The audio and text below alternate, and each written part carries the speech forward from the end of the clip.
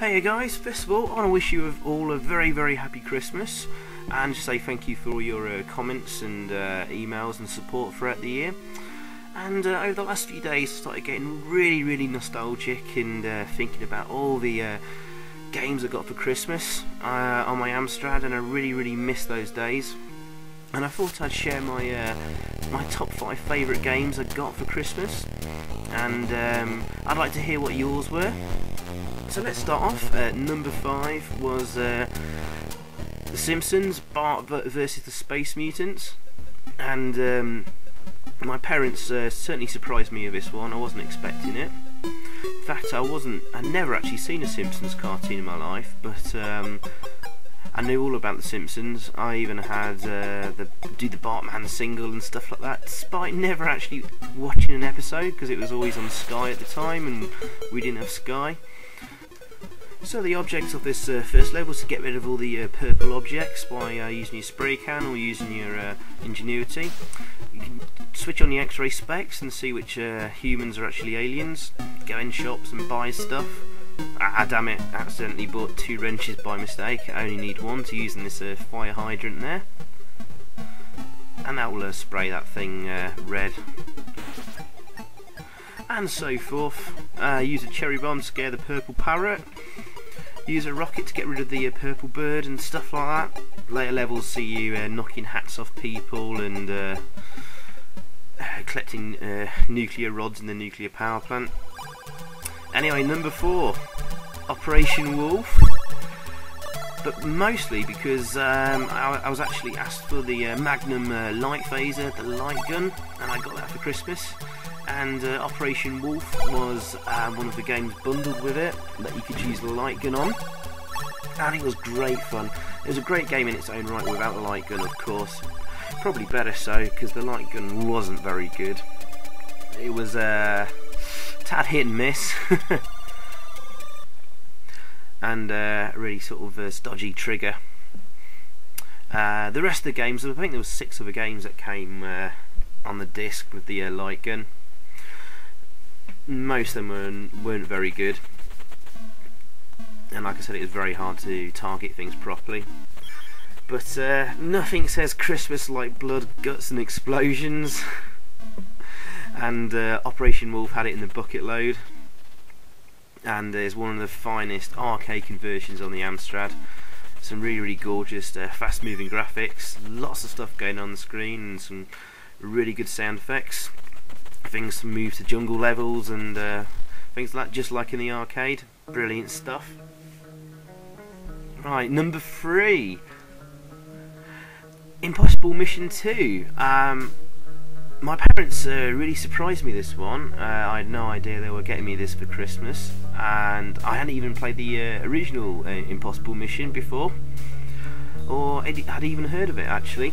I was a bit young at the time. I never read magazines like Amstrad Actions and stuff, so I relied on my parents, who probably asked in the shop which was the best game to get, and obviously someone recommended this, and I absolutely love this to bits. It was a real nice surprise. As you can see, the graphics are really lovely, and the gameplay is as brilliant as the original. I think it's a real notch up on the original game actually, in my opinion. I don't think people seem to like this as much as the original from reading of reviews, but I absolutely love the concept of the Impossible Mission, which introduced like new robots like that pincer crab type thing that's chasing me at the bottom there, and it was a little bit more forgiving with your jumps and stuff like that. Although it still had, oh yeah, of course, yeah, and it had lots of new items to use, like time bombs, which you could blow up floors with, and robots, as well as other new things you can use in the computer there. So that's a really great game. Number 2, Christmas wouldn't be complete without James Bond, and my parents again surprised me with Live and Let Die conversion from Domok Software. Boo!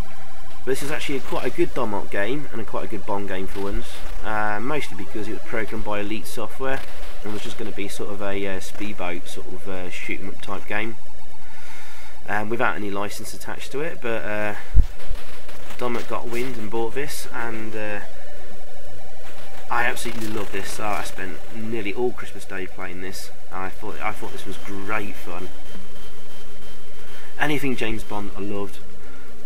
And it was made even more better that Live and Let Die was actually on the TV that Christmas as well. And lots of great action in this game, purely speedboat only, but top stuff nonetheless. Well worth checking out. Long plays of these games are already in my channel anyway. So on to number 1. Of course, it's Ghostbusters 2. And this was a big Christmas release from Activision Software. And the movie hadn't been out that long as well. And it felt really, really Christmassy because I think the movie was sort of set around Christmas, just before New Year's Eve, of course. So it really helped add to the atmosphere of getting this on Christmas and playing this over the Christmas period up to New Year's. And it's a fantastic game. Programmed by the Oliver twins, no less. Oliver twins of the Dizzy fame, of course. And some really, really great touches, like in this first level. Watch Ray's face in the bottom right corner there as he screams.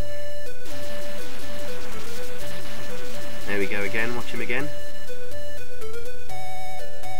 Love it. And fantastic music and sound effects, and like cutscenes with you know, digitised pictures from the movie, all add to it. And onto the second level when you're controlling the Statue of Liberty, I was absolutely blown away by this as a kid. I'd never seen anything like this on the Amstrad at the time. Seeing like the giant Statue of Liberty walking. Absolutely fantastically done, and one of the best film licenses ever. So I was absolutely stoked I got this game. It was certainly a game I did ask my parents for for that Christmas, and was definitely very, very, very happy when I unwrapped it, and even more so when I played it. And difficulty was just about right as well. Spent many, many hours practicing, and eventually progressed to this level, and eventually got to the final level. I don't think I ever completed it as a kid until much later on, when I worked out what you need to do in the museum level. Well, first of all, you got to descend your Ghostbusters down on the ropes, make sure they get a safe landing. Unfortunately, I've just stunned Ray there. Again, some really, really nice digitised pictures there. Only 3 levels in the game, but there's plenty to it. I mean, on this, first of all, rescue Oscar the baby and hide him behind the crates. Next, go and find Janos and slime him, and then get 2 Ghostbusters with proton packs onto Vigo. And finally, Ray gets possessed by Vigo, so you need to send him back into the oil painting where he came from. And then Ray will be saved, and that's the game complete. And yeah, absolutely loved it. So guys, I'd really, really like to hear what your favourite games you got for Christmas, whether it be on the Amstrad or your particular system at the time. So I'd love to hear what your top 5 games were you got for Christmas as well. But yeah, so thanks guys, I hope you have a really, really nice Christmas, and I'll see you in about a week or two's time. Cheers.